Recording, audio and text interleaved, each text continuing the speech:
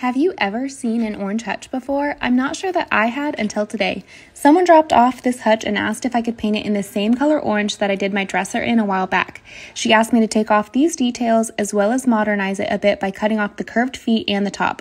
I then used liquid masking peel on the windows, which saved me tons of time from taping off all the rounded edges, and it peeled off so easily.